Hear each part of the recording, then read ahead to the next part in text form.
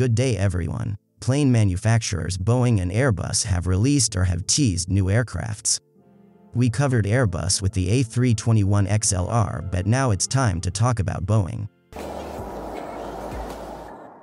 In the past time, Boeing has been falling behind compared to Airbus.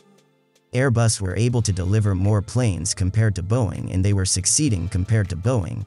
But will this new aircraft change everything? In 2024, Boeing are going to release the 737 MAX 10. This is a big difference compared to the 737. Let's talk about it. The first 737 was announced in the year of 1965. It was called the 737-100. There was an initial order of 10 from Lufthansa. The build for the 737-100 started in summer of 1966. A total of 30 were ordered. After the legacy of the 737-100, in the year of 1968 the 737-200 was announced, which is the same as the 100 but with an extended fuselage, and it carried on. The 737 was very popular with different airlines. As seen on the screen, loads of airlines use these planes. The 737 was very popular because the running costs were lower, meaning that they were cheaper to operate. According to sources, it costs $8,000 per hour to operate the 737, and to operate the A320, it would cost $9,000. As the running cost for the 737 is lower, this means that they can save money and spend it on different things. This is the reason why low-cost carriers like the 737. Let's talk about the 737 MAX. These planes did not have a good start or history. They were known for crashes and incidents when it came to flying. This all started in the year of 2018 in Indonesia. The 737 MAX during this crash was being operated by Lion Air Flight 610. The plane was flying from Soekarno-Hatta International Airport, which is located in Jakarta, to Depati Amir Airport, Pangkal Pinang in Indonesia. 13 minutes after taking off from the airport in Jakarta, it crashed in the Java Sea, killing all 189 passengers and crew. After these two terrible accidents, the 737 MAX airliner was grounded worldwide. Different airlines have started to operate the 737 MAXes now. Let's talk about this new plane that they are creating. According to Simple Flying, they believe that this will be a rival to Airbus's A321 XLR and the A321 Neo as well.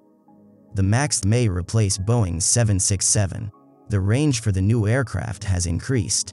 The MAX 10 has an additional 400 nautical miles on the range. For this video, we are going to compare the MAX 10 to the A321 Neo. Boeing are using the same seats that Airbus use for their A321 Neo. However, the MAX 10 beats Airbus when it comes to trip cost and operating cost per seat. It is 5% lower compared to the A321 Neo, which means it's more efficient compared to the A321 Neo. The new Boeing aircraft has more seats compared to their previous generations. The 737 MAX 8 has a range of 162 to 178 seats. However, the MAX 10 has a range of 188 to 204 seats. To improve landings, the aircraft has a longer fuselage in order to avoid a tail strike. However, Airbus has beaten Boeing when it comes to price. The new Boeing aircraft is going to cost $134.9 billion. The Airbus A321 Neo costs $129 billion. Boeing have received orders for the plane. Recently, Boeing have got into some issues with the European Union Aviation Safety Agency. The two key changes involve an additional angle of attack measuring system and a stall warning silencing switch to enhance the plane's safety. There have been discussions from US lawmakers about if the safety changes should be rolled out to in-service MAX 8 and MAX 9 aircraft in exchange for lifting a deadline on cockpit safety systems in the MAX 7 and MAX 10. Boeing has said it will make the two features available as an optional retrofit for customers. Due to the two accidents that we mentioned earlier, the EASA demanded that Boeing should add the two key safety features for the Boeing 737 MAX 10, which could then be retrofitted to the MAX 8 and MAX 9. And that's the end of this video. Subscribe.